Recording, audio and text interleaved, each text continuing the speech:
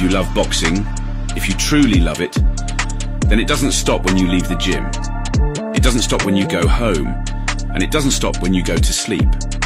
Boxing can be a gift and a curse, an amazing journey and also a life sentence. You give all you have when you're at the gym, then you leave and think about how you can improve. What can I do better? What is my opponent doing that I am not? These thoughts don't really stop until you get back to the gym and put in the work. Your friends, your family and yourself sometimes take a back seat in this sport. It's called the loneliest sport in the world for a reason, but as low as the lows can be, the highs are unmatched.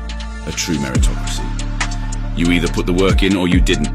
The only thing that is certain is if you don't fully believe when you are in there that you can push yourself to places that your opponent won't go, then you won't fully realize the heights of your potential, and thoughts like that are hard to shake.